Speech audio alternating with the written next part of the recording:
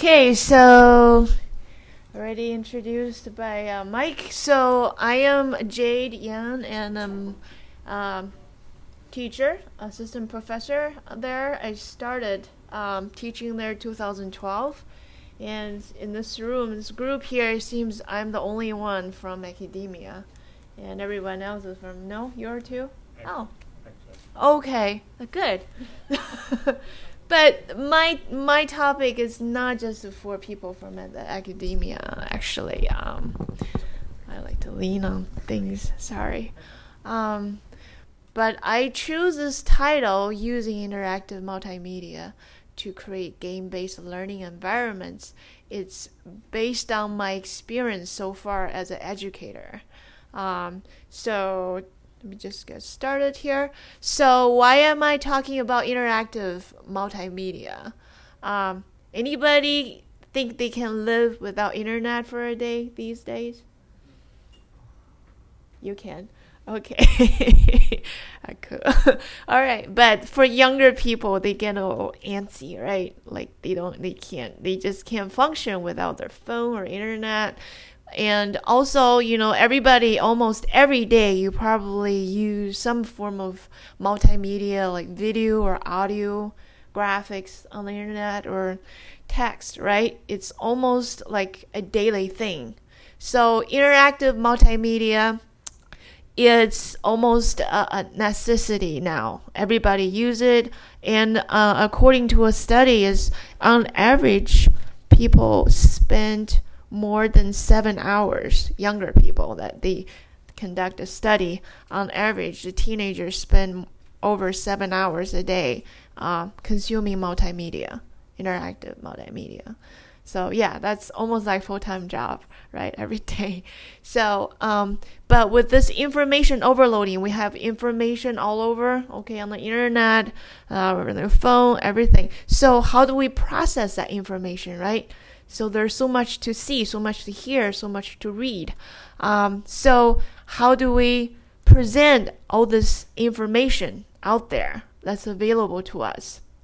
So here is my frustration came from, okay? It came from me teaching in a class, and I found myself competing with video games, okay? Many of my students are constantly playing video games, and I cannot get their attention. While you lecture. Yeah, exactly. I don't know. Yeah. I asked the other professor. It's the same phenomenon in all classes. It doesn't matter what subject. They're always playing some sort of game on their phone or on computer, or on social media, of course. So I'm thinking, well, how can I compete that, right? Video games. Since people are spending a lot of time playing video games anyways, well, this is not just my idea. I did a little research. A lot of educators, okay, in the education community, thinking of using video games for teaching. Okay, why do they want to do that? Because video games has those characteristics that really engages a person in learning. It's interactivity, okay, because you actually involved personally, and also they have the challenge level. You move up to a level whenever you get certain points, I guess. I don't know, anybody play Candy Crush or something like that? You can keep on playing until you hit certain level, then you get a awesome reward. So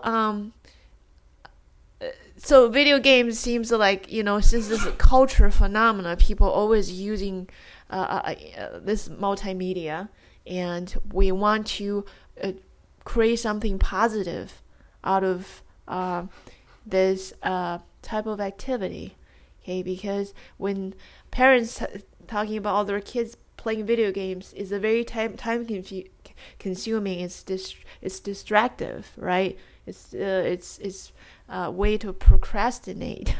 So can we create something positive, constructive, using video games? Okay, use it for a good learning experience.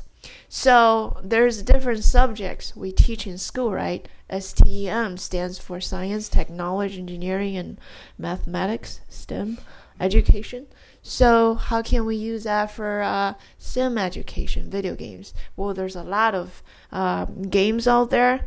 So we're gonna just take a few take a few examples to see how the video games present the information to the kids. Usually the video games made for this subject are for kids in the K through 12 grade.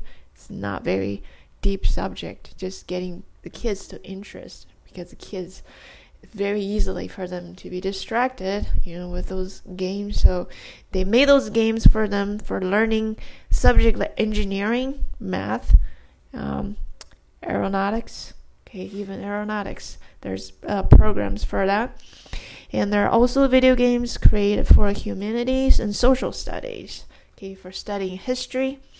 And like games like, I don't know if you've ever heard of it. Anybody playing video games? Anyone here into video games? Yeah, the games are not just for young boys anymore. There's games on social media, right? You can play for a lot of women, and no, it doesn't matter what age you are.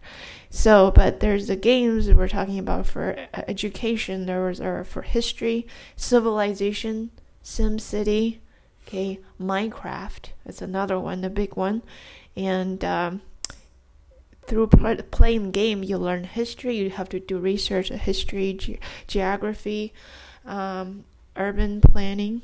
Okay, and then there's also video games, because there's people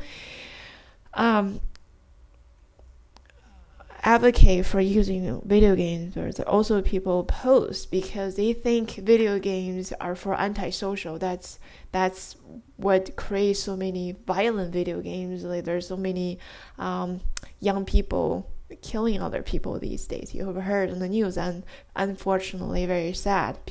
Those kids are the ones playing video. There's video gamers. Okay, so those are the people that's against the video games, the movement. But to counteract that claim, okay, video games are bad for kids because they create antisocial. It's antisocial environment. So there's also video games created to learn social behaviors, emotional intelligence, so that you know how to deal with other people emotionally.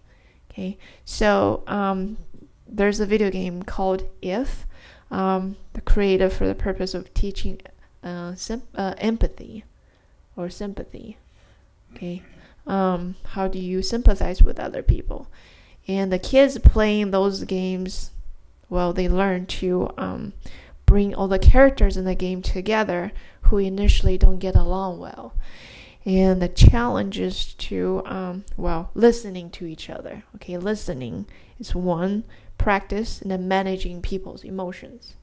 So how's my presentation so far? Not very good. I want to see something.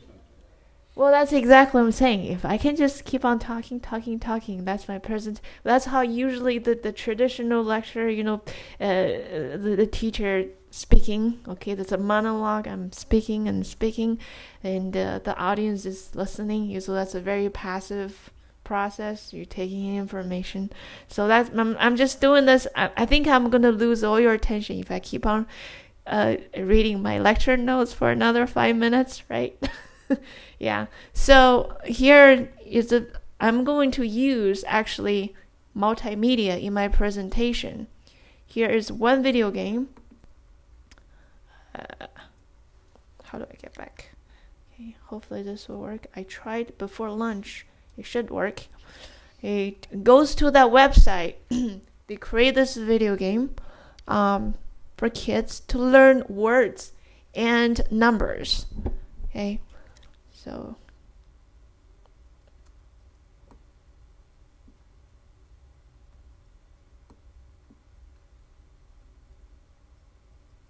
Martha, stay. To catch treats and avoid obstacles, click anywhere to make Skit's sprint. Sprint means When you So they sprint, click you on the run dog. really The dog fast, sprints. but only for a short distance. And the goal is trying Helps to get kids collect all the dog get treats. and as many treats as possible. You gotta click on the dog, whenever you see there's a treats here. Okay. Oopsie. Otherwise, you get the burger. It's like obstacle. Burger's obstacle. Then you get bounced backwards. So here the kids is doing the clicking. You just eyes or hands coordinate. You sprint. You're trying to sprint. And there's a number on the upper right corner recording how many treats the dog has collected so Oopsie far. doodle. Okay. Well, since you're not playing, I played a few times. It can be addictive because you just trying to collect a lot of biscuits for the dog. So just keep on playing and. Nice sprint. So that's the end of the journey. Magnificent sprinting. You know how many.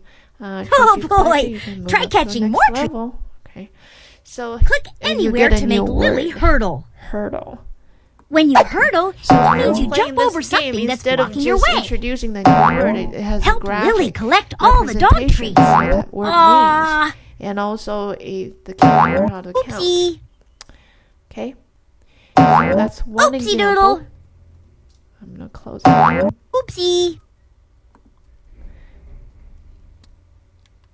So the next example, actually, it's a video showing how the teacher incorporates I wouldn't say it's not a video game. It's an interactive system. Okay, interactive system to learn math.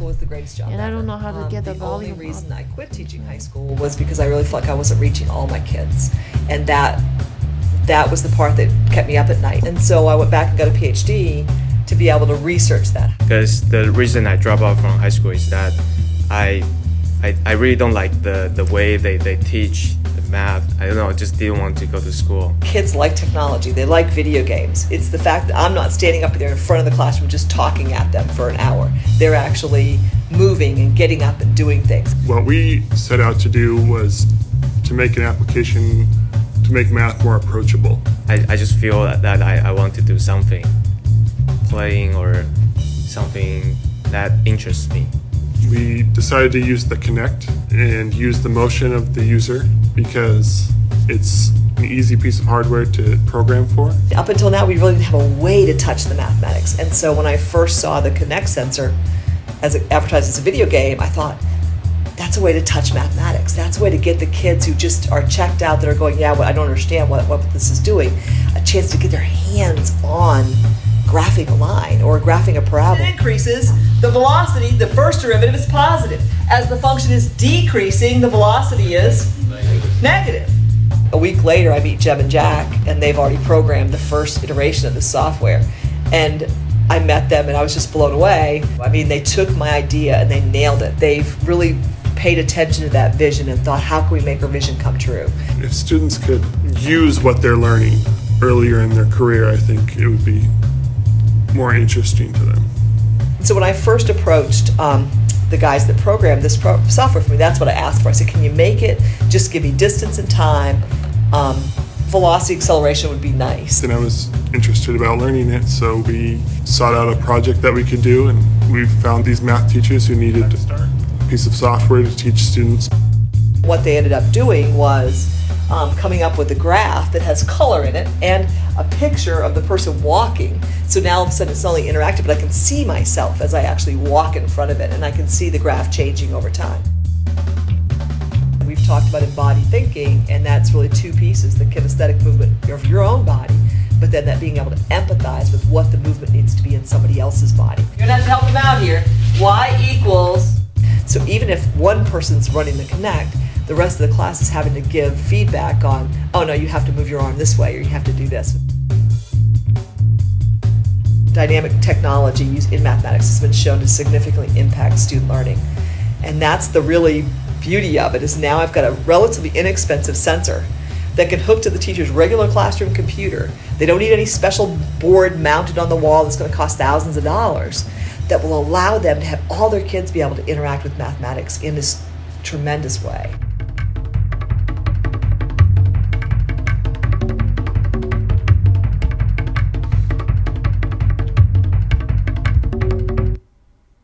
Okay, so that one, the last one we just saw, that was for learning the math. I don't know if you caught that. It's learning just the parabola, how it works. And so the student actually get up and move to make real application of, I mean, what's the point of learning a second order function, right?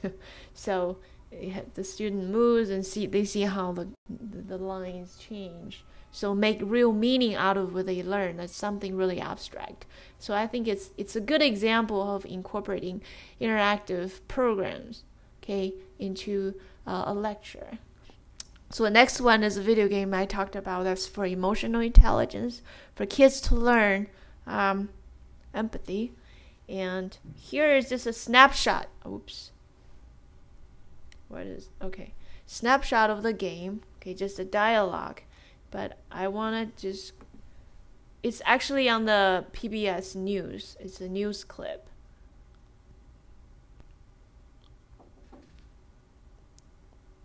NPR News.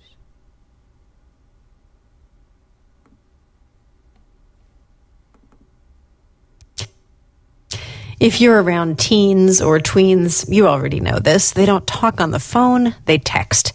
In fact, kids are growing up immersed in so much technology that many people worry they're losing the ability to communicate and solve problems directly with one another.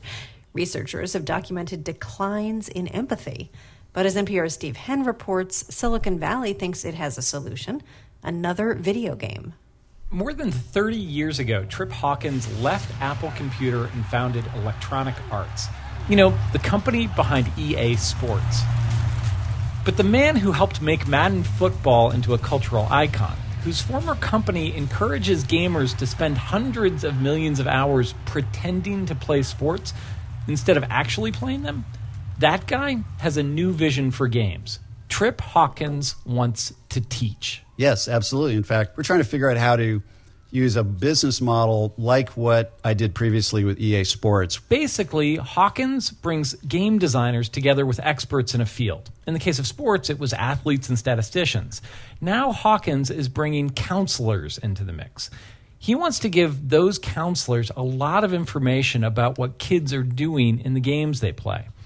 Analyzing data and how people play has become a huge part of the gaming industry. It's incredibly important, and it's one of these things where in the past you couldn't do it at all because the customer was playing the game in the basement on a machine that's not hooked up to the internet. Once you bring the internet into the equation, you get these metrics on every little twist and turn, and then it's much, much easier to figure out what your problem is and how to improve the product. For game designers, data analysis has become an incredibly powerful tool. I think I'm out of time, so I'm going to fast forward this. Well, or I can use the Magash's time since he's not here. We're beyond it. 7 minutes already. Oh, okay. Keep going. Is that okay? Let's move on to the next. What the next slide is. Yeah, but the point here is, okay, they create this game here. The last example I'm going to show you is not for academia, but for industry. I don't know, any of you use a simulation for training your employees for safety procedures? Welcome to State Fund's HAZOP Safety Training Simulator. There's a lot of project in our This 3D simulator was designed to instruct workers to have fewer accidents at work sites. Engaging it could be workers in an expensive, immersive environment but greatly increases some their say knowledge it of saves safety the money procedures for the compared to employer reading later, about the same hiring procedure from trainers books or or pamphlets. train them This individually. results in fewer job Okay, site I don't know. accidents, thus So increasing the here's just an company's example bottom of a simulation HAZOP's for focus training is to both on the teach them construction and safety. agricultural work environments. The worker is given a specific real-world task to complete in the simulator. In construction, the worker is told to finish sheathing the roof with plywood. The worker must complete this task while being tested in So they have a specific list of techniques for options. personal What do they protective need to do equipment, when they run into a safety, situation? So that's a form of material training. handling, Okay. hydration, and general safety. The simulator is designed to allow the worker to make. So So that's another area of application. How do you move this? Now it's not moving. Okay. I had to take an online defensive driving course to avoid having some points put on my license, and part of it was okay, cool. So it's already being used, that type of training. So the final discussion, there's, you see there's a lot of potentials. It can be used not just in school, right? It's in business and in industry. So what can we go from there? So there's two challenges in developing this type of application. So how do we, for people to play this video game, it got to be interesting, right? Right? It got to be engaging. So how do you make a video game interesting? Well, you need to develop a narrative or storyline for the game, and for different types of learning. For example, not just for learning like a problem solving. It's a narrative. It can be narrative problem. How do you make narrative for studying history, right? So it takes a lot of thinking and creativity. And another challenge is, how do you integrate video games with traditional classroom teaching seamlessly? Okay, we saw an example earlier. They use an interactive program very well. Okay, smoothly with the lecture. So that's a good example. But not all video games are good for classroom settings. So that's just a couple challenges people need to address for those who are interested in developing video games for education. And developing video games is really a collaboration. It's a very interdisciplinary work. It's not just design, art, and it has engineering, programmers, and psychology. There's a lot of different subjects involved for creating a good game. So that's my presentation, and sorry for going over time. Thank you, Jade. Appreciate that. Thank you. Yep.